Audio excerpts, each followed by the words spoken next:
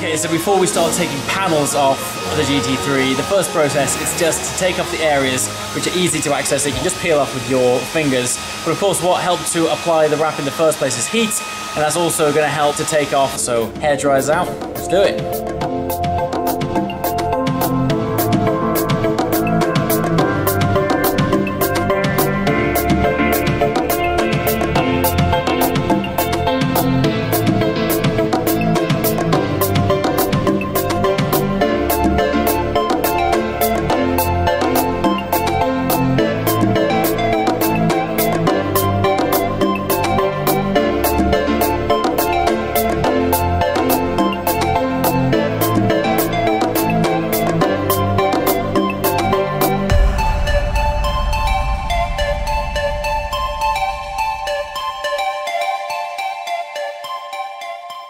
One thing I've noticed with this wrap in particular is that even though it is a satin matte effect, when it gets wet, it looks fantastic. It's like a hybrid between matte and gloss. And I thought while we're here at Signature, we would take the opportunity to apply a gloss PPF panel to a matte finish to see if it has a similar effect to when this thing's wet. Check out the application now. We're literally just putting in this rectangle slice here, and once it's dry, we'll see how it looks.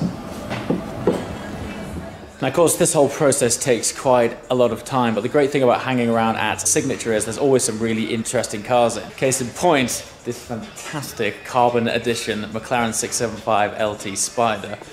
Just look at the work on this. It's a phenomenal piece of kit. So I really don't mind spending hours filming when there's projects like this. There's only 25 of these worldwide, so to have one here is fantastic. Right, PPF panel has clearly dried, and you can very clearly see the distinction between the matte and gloss.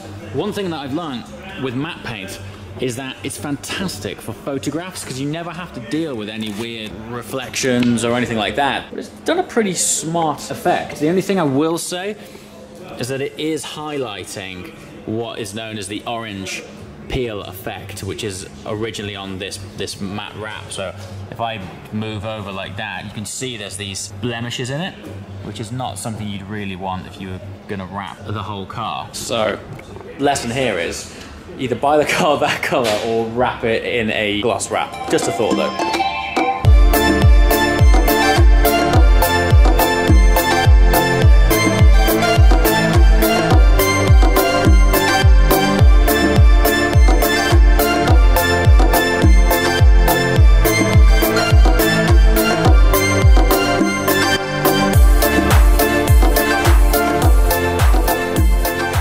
When the original wrap was applied, they took the car apart, and I just want to share with you just a little bit of a degree just to how much detail went into this wrap. So you can see inside the car here, when the car is conventionally built, you've got this foot plate here, which overlays on the sill.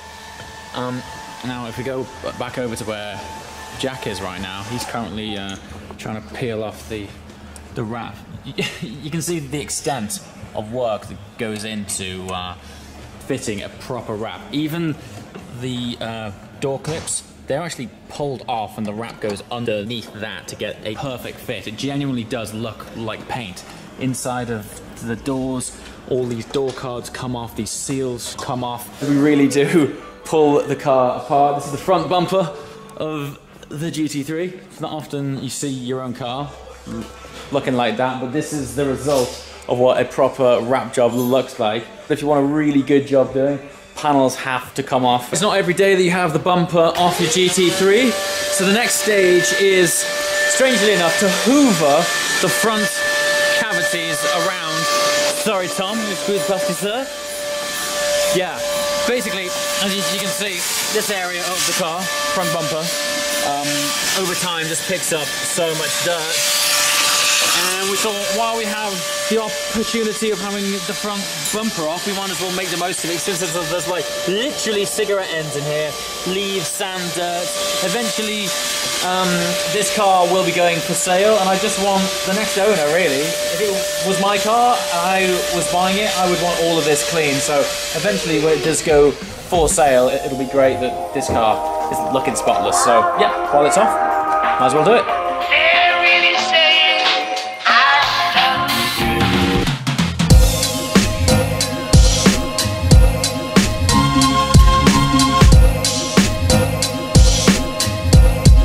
What a wonderful world.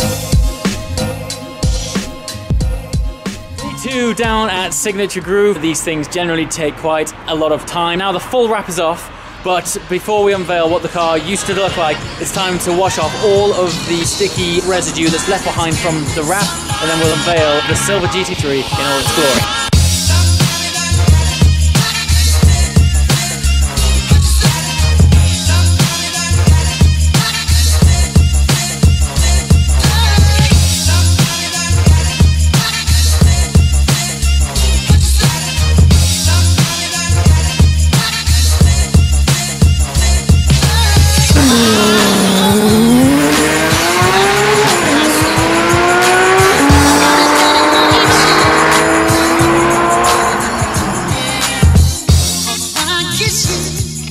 It just ain't the same.